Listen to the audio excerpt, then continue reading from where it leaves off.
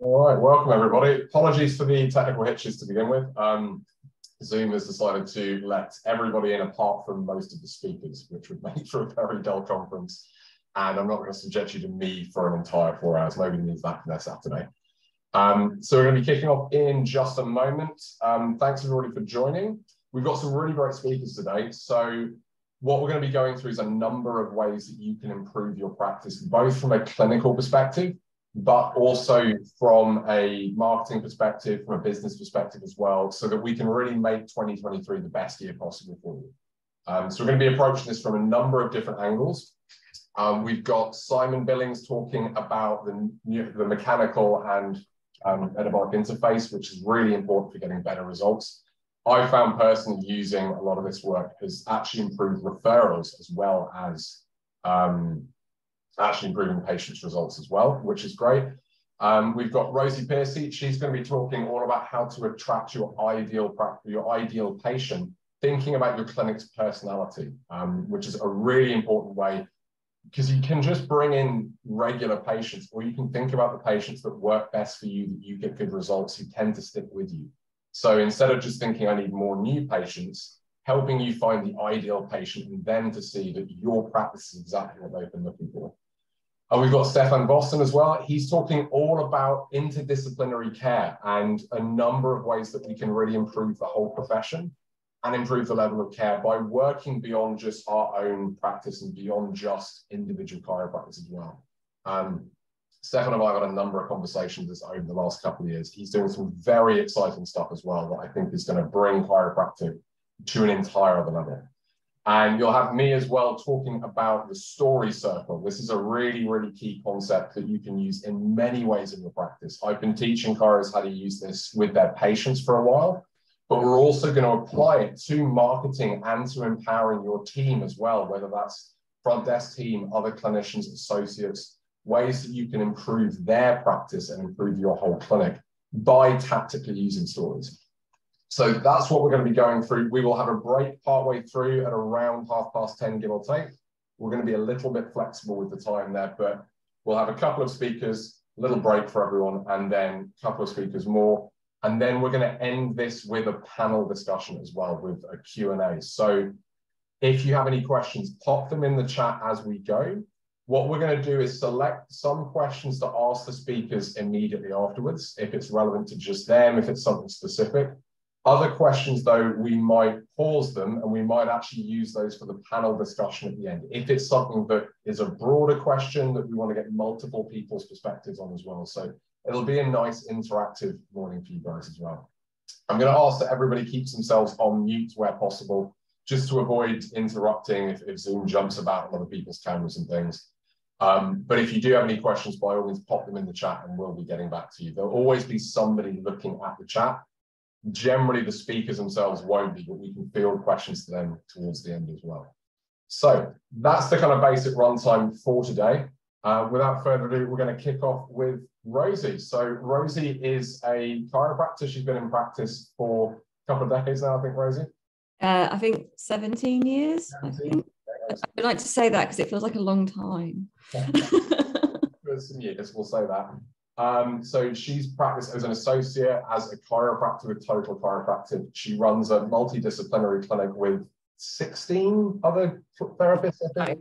I tend to lose count, but yeah, I think it's 16 at the moment. Quite a big clinic with a lot of other people working there. She also runs the Practice Builders podcast, the Practice Builders community, and she coaches chiropractors and clinicians in basically how to run their practice more effectively so that it's not so stressful, so it's not overwhelming, and making the business part much, much easier. So she's got a ton of experience to share there as well. So without further ado, I'm going to hand over to Rosie, and she's going to talk to us all about our clinic's personality.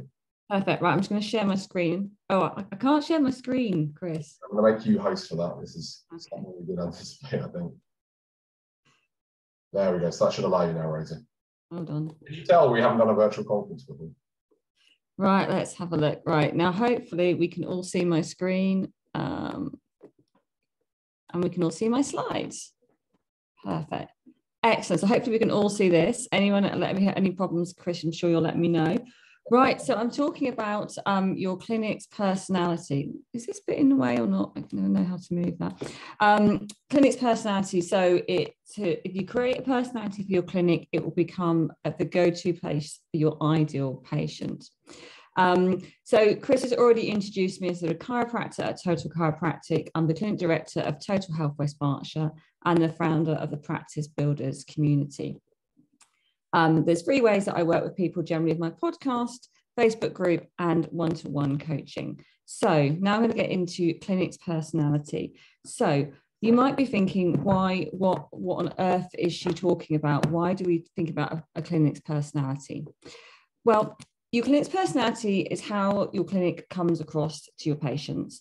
So it's how people feel about your clinic when they think about it or when they're told about it. The way I want you to think about it is if you're at a party and somebody walks into a room, then often people give off a vibe, don't they? And there might be people that, I don't know, they look great, they have a good personality, they're interesting, and people are drawn to them. Or you have that person that's slightly odd that everyone avoids. Now, obviously, we want to make our clinic something that people are drawn towards and not that something that people want to avoid. Clinic personality is your personality is basically another way of saying clinic brand. And you have 2 parts to this. You have brand identity and brand image. Brand identity is generally the outside, the kind of way that we'd identify them, sort of logos, colors, things like that. And brand image is what we think, how we think about the clinic or how we feel about things. So let me look at identity first. So you'll probably know and recognize these logos because these are world famous brands that they don't even need to have their names on them. We know who they are. So we can identify them. But the next thing that comes after we've identified them is a feeling or a thought or an association that we have with each of those companies. So you may find, for instance, that, I don't know, that you love McDonald's here, something like that, or you hate McDonald's, or you have strong feelings about Starbucks coffee. It's a way of way we feel about things, and that then makes us associate with them, and it draws us towards them or pushes us away from them. So you may love a McDonald's because you think a little bit unhealthy is never bad, or you may hate it. So that's why feelings is really important to go along with brands. And then, as I said, brand image, it's that more than a logo, it's the association that consumers have with every interaction that they have with your business. So in a way, it's an association they have about the feelings they have with every single thing to do with your clinic. So you may have, you may be amazing in your treatment room. You may have like the best treatment ever, but if people can't, get to you, if your receptionist is mean, if they hate sitting in your clinic, then they may never come back because it's just not an association they like to have. So your clinic personality is a makeup of brand identity and brand image. So how do we do this? This all sounds great. This is something we want. We want a clinic personality that's going to attract patients, but how are we going to do it? So first of all, you need to know your exact brand, colors, and font so you can get your clinic identity super clear. And then you need to think, number 2, about what your values are for your clinic, which is something I don't think we often think about at all. And then you need to communicate those values with a mission statement that you share with your team.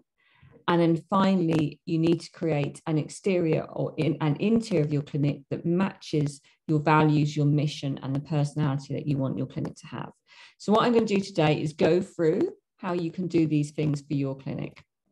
So brand and font. So these are kind of the easy starting points. So if you don't, most people know what their font is. If you don't know what your font is, what your writing is typed in, what it looks like, then you can just go to Google and find my font, and there'll be numerous websites that you can upload stuff into that will tell them.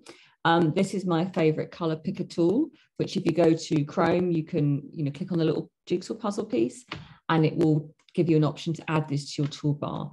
And then all you do is you click on, so if I wanted to, I would just click on this color here, and then it would tell me what color that is. It tells you in 2 numbers, in RGB and CMYK. And that is then what you would use to create your social media, your website, your printing. If you were getting a designer or something else to do something, you'd give that color. Now, it doesn't mean that you only use those colors, or only use those fonts, but those would be your main ones. And then you can add accent ones around that if you need to. But it just helps make your clinic easily identifiable to patients. I've had it once where I was looking for, I think I was looking for a guttering or something really boring like that. And there was an ad in the newspaper, local paper.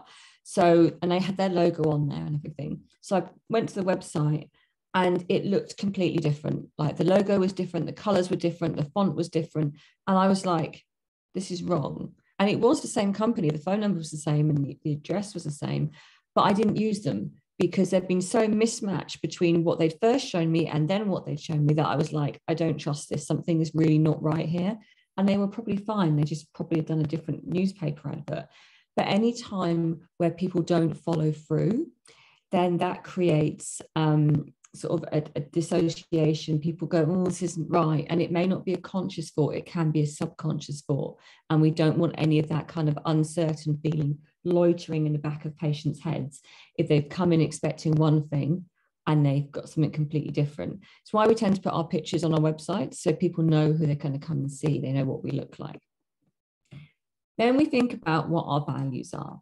Now, this is maybe something you've never done before, but I know with people that I've worked with, when they start digging into these values, it really helps them have a much stronger idea of why they're doing what they're doing, and then makes it easier to communicate that not only to their patients and to their team, but to everyone who they're working with, so that everyone has a really good idea of what's going on.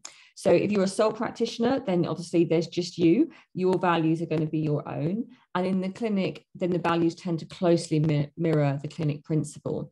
There may be some slight changes, but they're generally very much the same. And by having these, it underpins everything. So I'll show you my values. So total chiropractic and total health live in the same place, but they are two distinct brands, mostly because when I set up the clinic, I thought the osteopath wouldn't want to work in a building called Total Chiropractic. So I called it Total Health West Berkshire, so that there would be a slight difference between the two. So Total Chiropractic's values are professional, integrity, patient-centered, and a passion for health.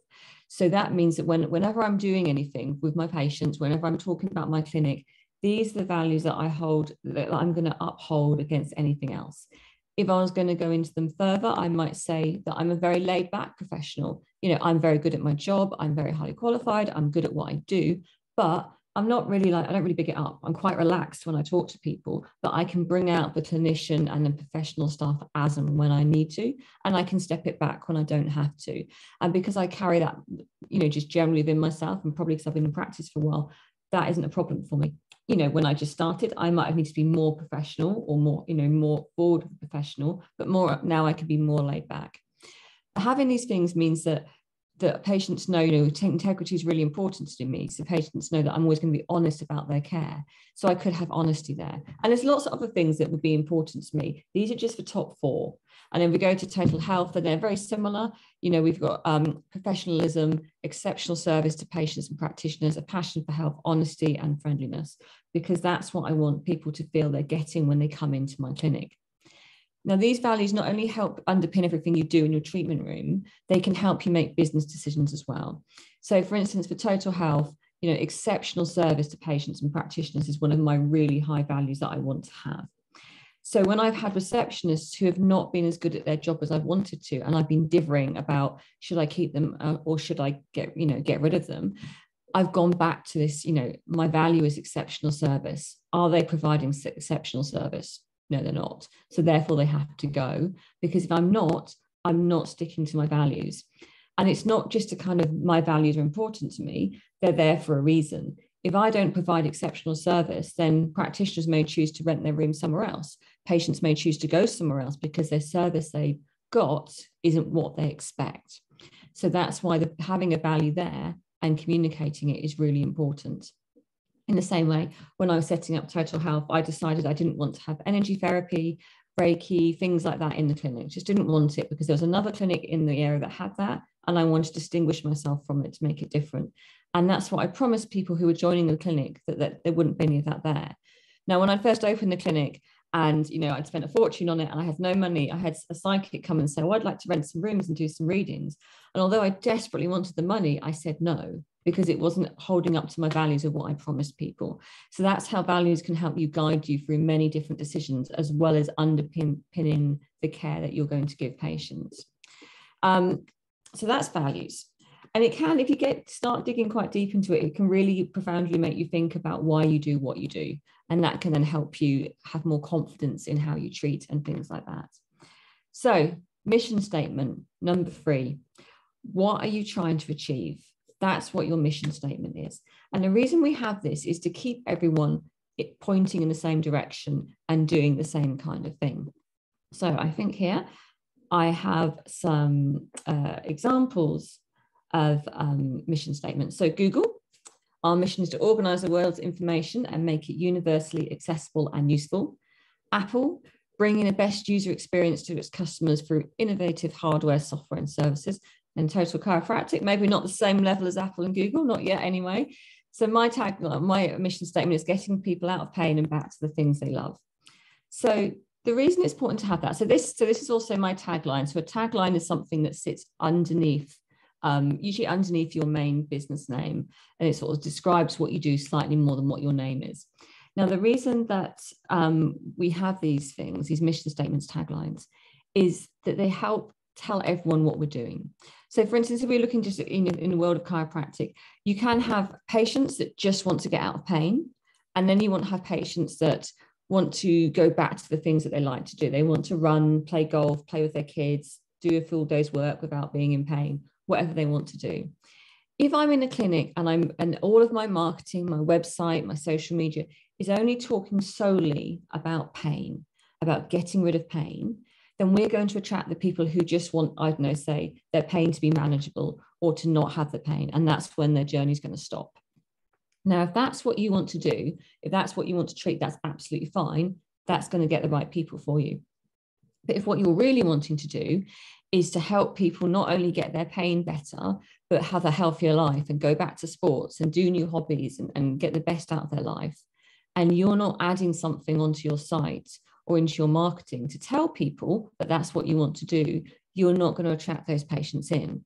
So just by having the "and back to the things they love" tells patients that I'm going to help you get back to that thing that you want to do. And it's quite a subtle way of doing it. It's not like in your face, it's just saying it. But also it helps your front desk, it helps your reception team, particularly if you have people who are new to chiropractic. You know, if you have people join your team who don't know what chiropractors are, and they're thinking, oh gosh, we're booking all these treatments in, and we're offering all these advice and I know nutrition and orthotics and all different sorts of things. Why are we doing that? They may feel it's all a financial based thing. That's a lot of our fears. I know we have a fear about overselling. A lot of us have that. And it may be that maybe a new team member, they may think that's all what it's about. And they may be uncertain about that. But we're saying, actually, no, the reason we're booking a course of care is we want to not just get that person out of pain. We want to get them to their favorite sports. We want to get rid of their headaches. We want to make them feel great. We want to get them healthier. Then they understand why we're doing that. And then we're all on board the same mission. And the same if you're looking, you're getting associates in, if you have someone join you, they need to know that that's what your clinic is aiming for. If they're just thinking, actually, what we're trying to do is get as many appointments in as we can, and that's not what your mission is, you're going to get the wrong people.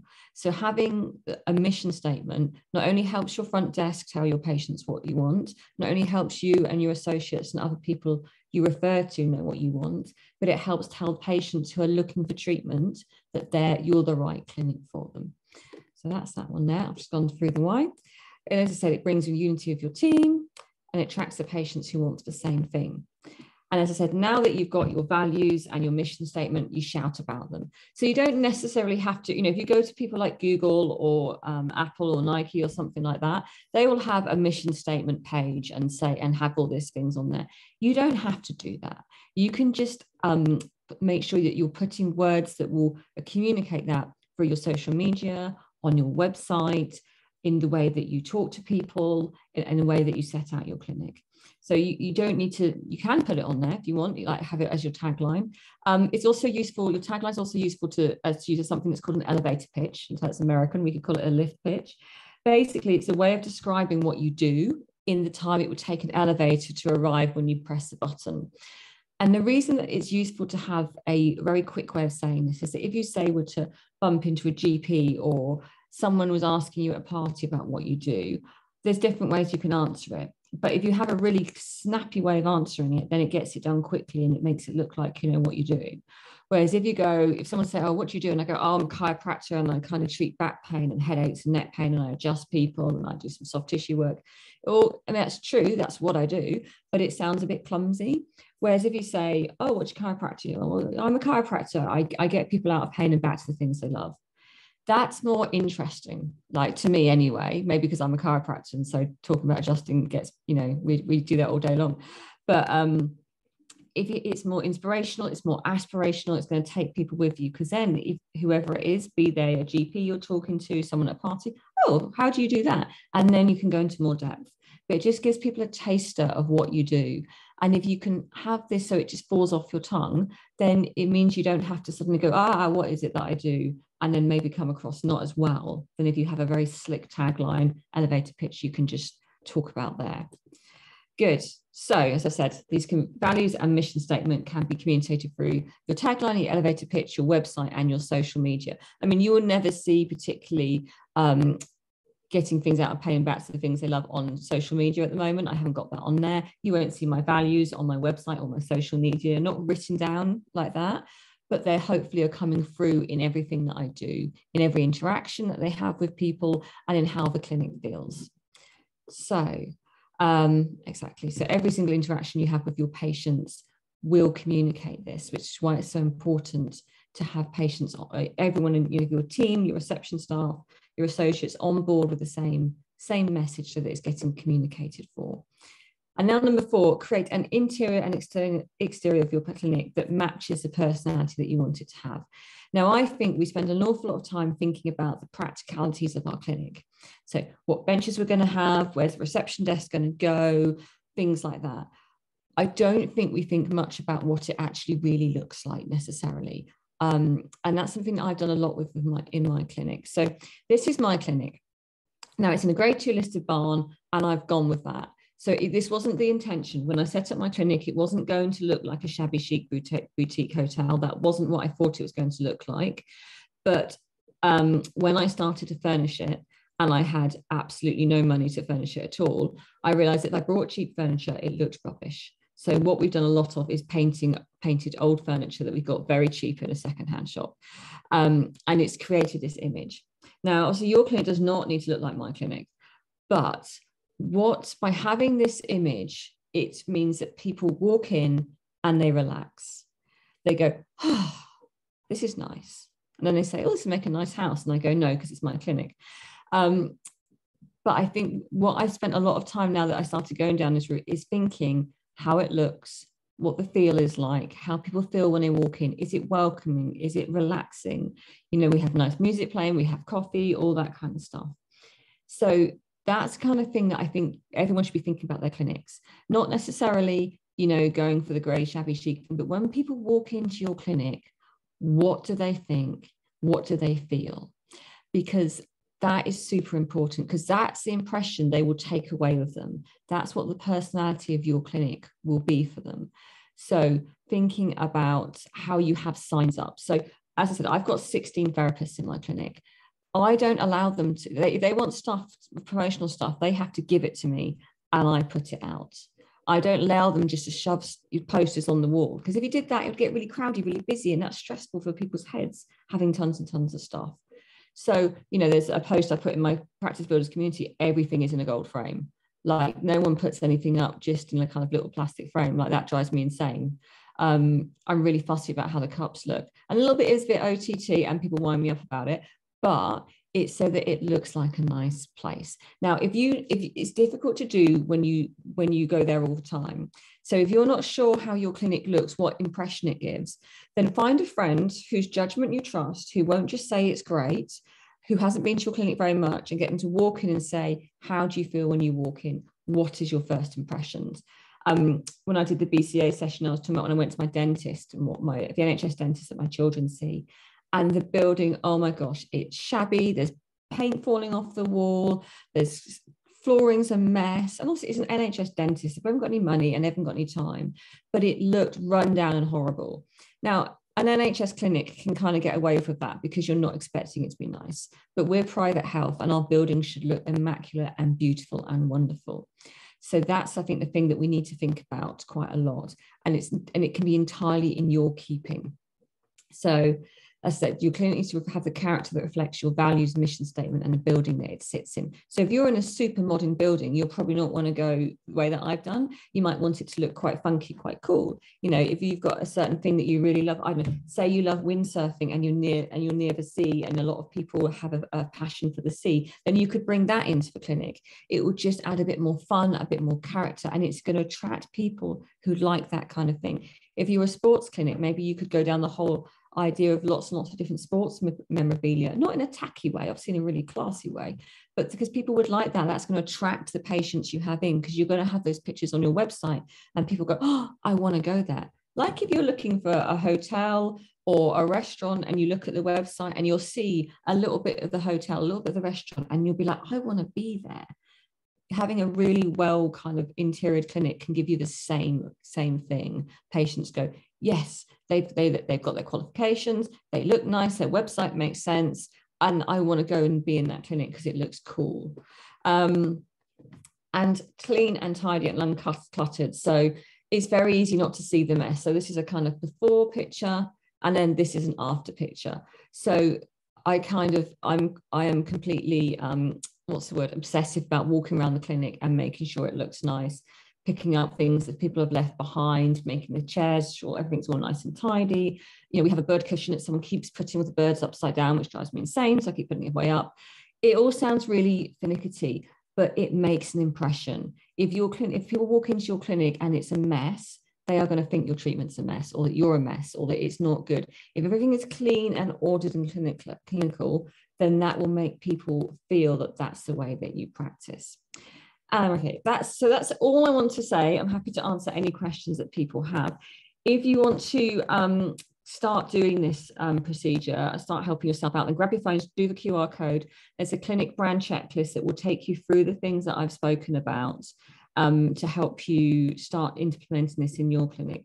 And as I said, it may feel a bit away from what we've ever been taught about marketing, but it's so important. The easiest way to think about it is, if you know when sports stars do something that's a little bit naughty, how quickly they get dropped from their brands, because the brands do not want that association with anything that is not on their image.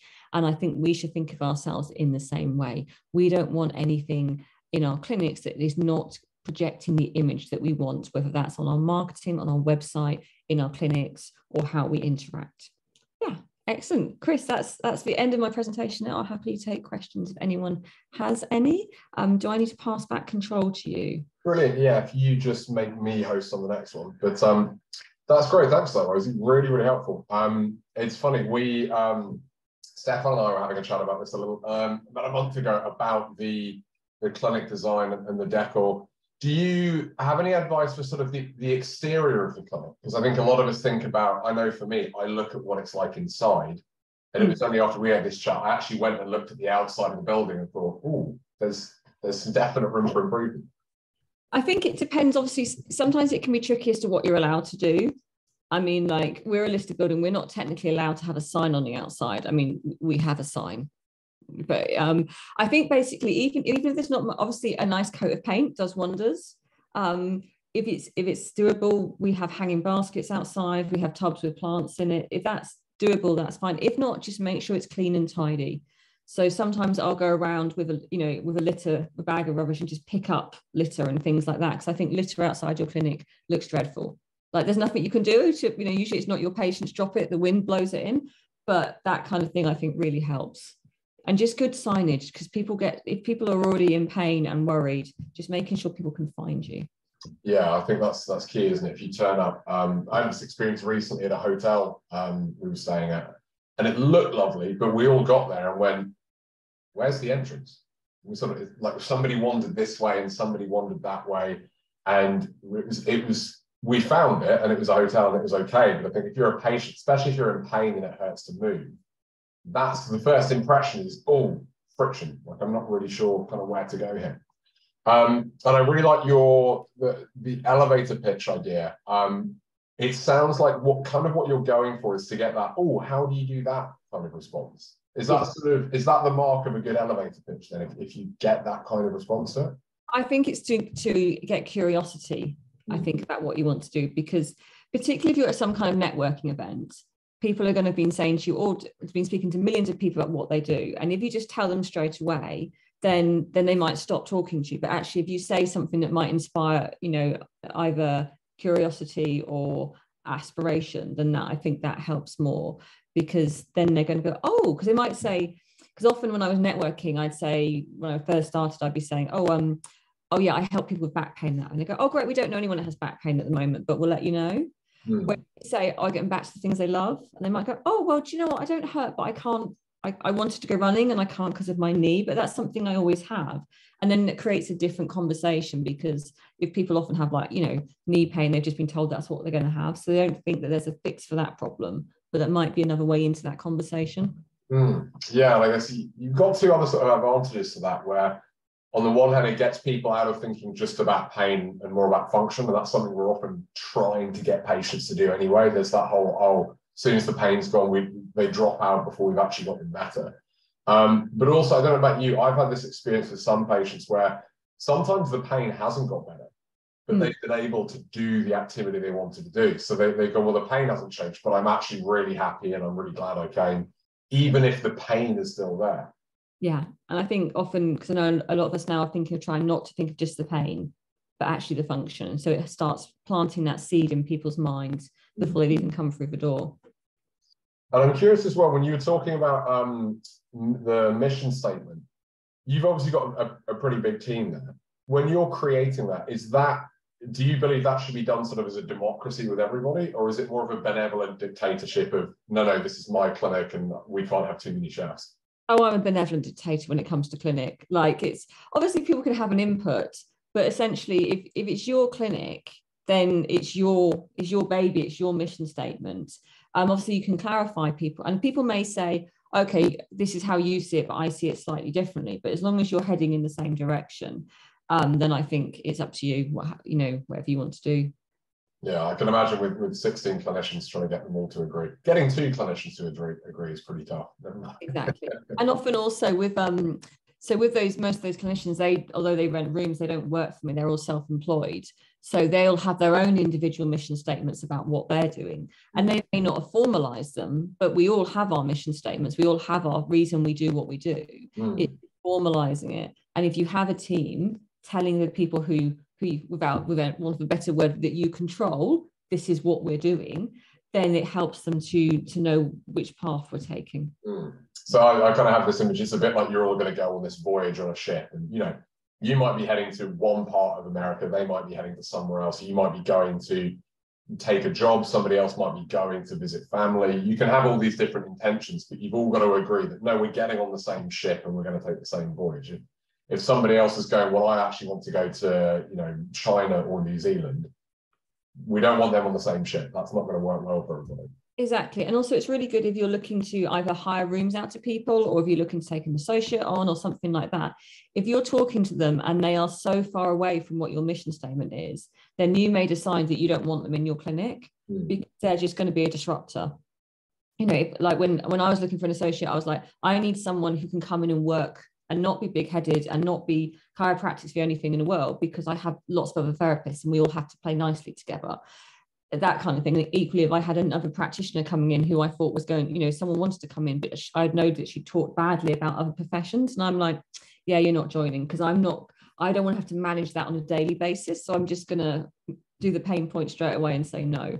So it helps you to build your clinics as well, because you're having people who want the same things in the same building, which makes life easier.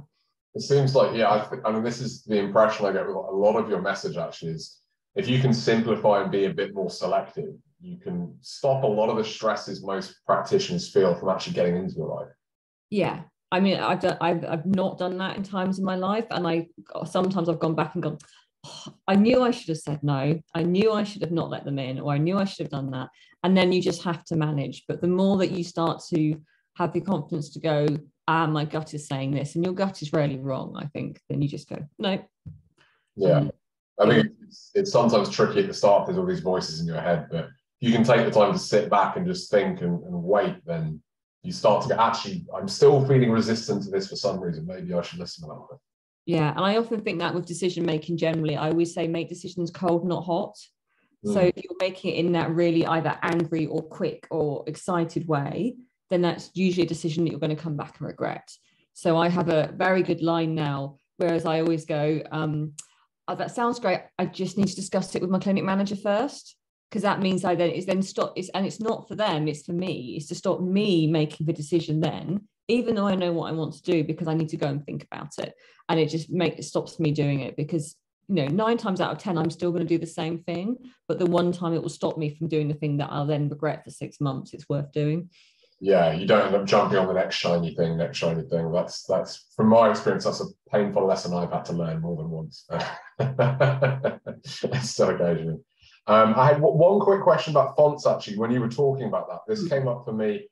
I was at a cafe yesterday, and the road outside, there was a builder's van that went past, and it had sort of they work in Tunbridge Wells, and it had like the crest of Tunbridge Wells, and this lovely script font that looked like very, very formal, almost a little bit old worldy. And I thought, oh, that looks like somebody who really does a very good job. I couldn't read their email address. Yeah, it grabbed my attention because it looked like somebody I knew. I was like, is that?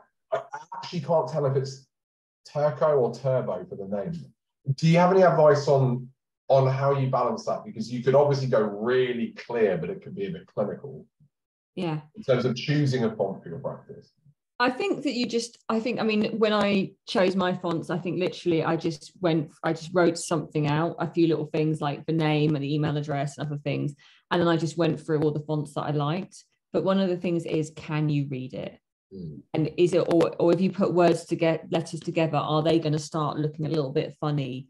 Because, and particularly if we're going for a population where maybe we might have elderly people who struggle to read stuff without putting their glasses on and all that kind of stuff, we want to make sure that it's super easy to read. And also that if you make it smaller or bigger, so if it's bigger on a website or smaller on a mobile or on a social media, that you can still read it easily. And I think if you have fallen in love with a font, but you can't read your website name, then don't use it.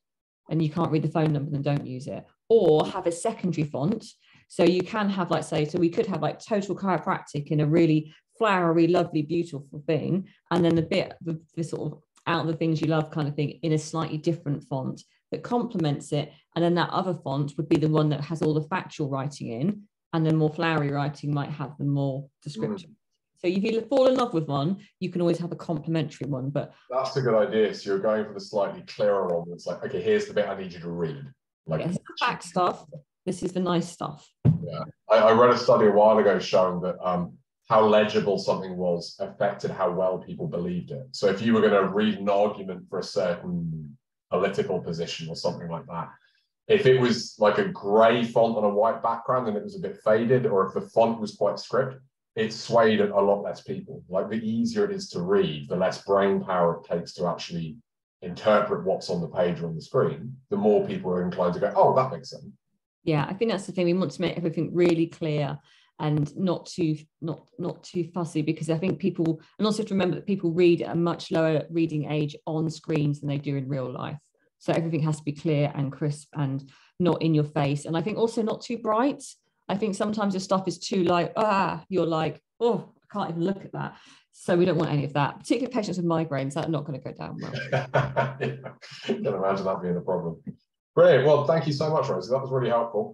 Rosie's going to be, Simon asked, what's the reading issue online?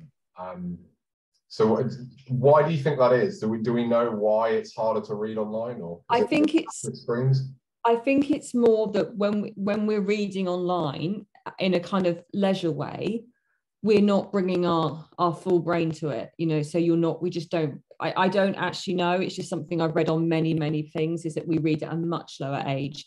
So we write. So when you write on your website, you don't want your technical stuff in there. And I think if you think like for yourself, I mean, I know that for me, if I need to read anything that's important, I have to read it on paper. I won't read it on size on phone font.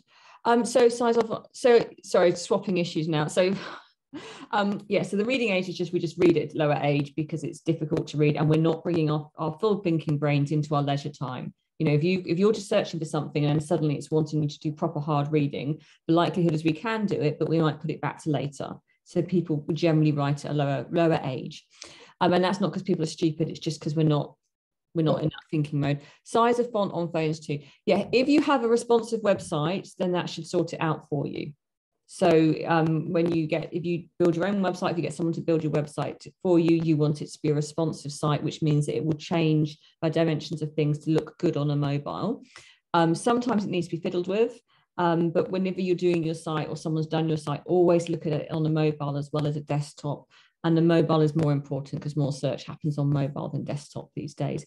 But yeah, and Google will downrank you if you can't read it, or if your buttons are too close together so people can't touch them with their thumbs.